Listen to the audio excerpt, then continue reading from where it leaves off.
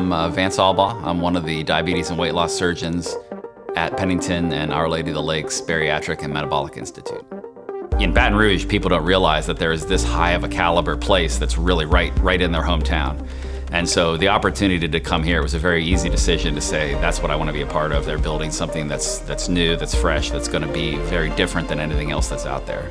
My primary focus is kind of a 50-50 split between research and patient care. My research interests are trying to identify, like, what is it about the surgery itself that really, resets somebody's kind of body weight set point, allows them to keep the weight off.